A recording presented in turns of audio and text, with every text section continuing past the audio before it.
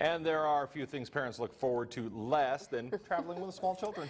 Joining us is someone with a lot of insight in how to make those travels just a little bit more bearable for everyone. Joining us now is local blogger Adrienne Woods. You're a former flight attendant, and you also, she's a mother of 4. So Adrienne, you have probably seen every kind of travel meltdown that exists. I've seen a lot of travel meltdowns. A lot of travel meltdowns. Involved in any of those travel meltdowns? I have been personally involved with my own children. So how do we get past those? How do we make those hopefully not even happen at all? Okay, so my first tip for traveling with your kids is sit down with them the night before, 2 nights before, whatever, and set your expectations. Tell them what to expect, because kids are creatures of habit. They like predictability. They like to know what's coming next. They like the routine. And so sit down with them and show them a map of where you're going. We're going from point A to point B, and this is where we're going to stop, or things like that. And kind of talk about that airport environment, because that's something we're not subjected to every day. Exactly. And it's frustrating it's just as frustrating for kids as it is for the adults. Because, you know, it is the busiest travel holiday of the year, the day before Thanksgiving, and the Sunday after is the second biggest. And so you've got kids, you've got parents, you've got people mad, you've got them yelling at, you know, like just so much going on. And so it's hard. And kids get caught up in that because they know how you, like, they can see how you're reacting. So, and I have found with my kids, when I do talk to them, like before I go into a store, this is what I expect to do. These are the rules. It seems like they do a lot better. It really does a lot smoother. So one of the things that you can start with your kids is, I found this on a blog and I'm like, this woman was sheer genius. She made these little bags for her kids, like these little tote bags. You could do like a little coin purse for little girls or something too.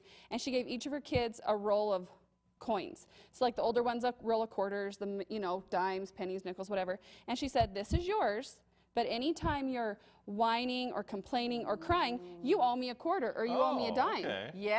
And so, you know, money talks with a lot of kids. And so by the end of the vacation, if they had all their money, whatever money they had left, that was theirs to keep. And so I'm like, you know, I think that's brilliant. I think that really is smart. So, you know, set your expectations. Tell your kids what to expect.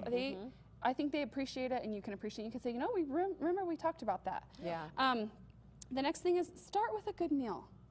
Start with a healthy breakfast. You don't want to run out the door, handing your kid a Pop-Tart, running to get on an airplane. They're crying and screaming, and they're tired, and they're hungry, and they've had that sugar high, and now it's dropped off. Feed them something healthy. So, next thing, when you're in a car, one of the best things we did for our boys when we were moving here from Utah, books on CD. Brilliant. Sometimes car time is a family time. Use that to educate your kids. My boys, we were listening to these for like several months, traveling back and forth to visit my husband. And I had a kindergartner who wasn't reading.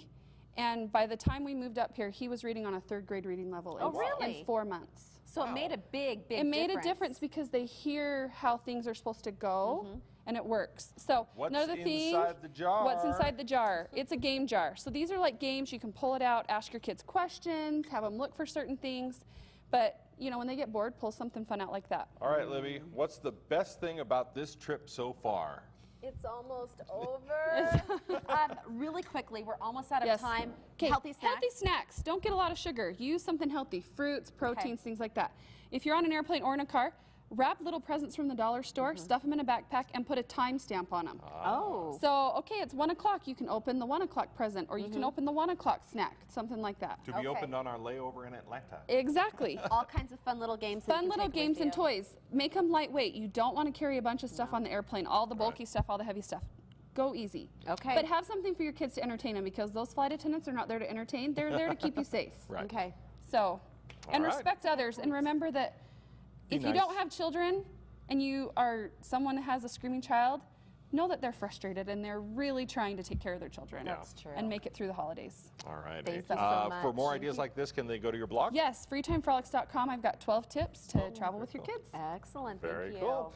And coming up, the return of plaid when we come back, fall fashions for men.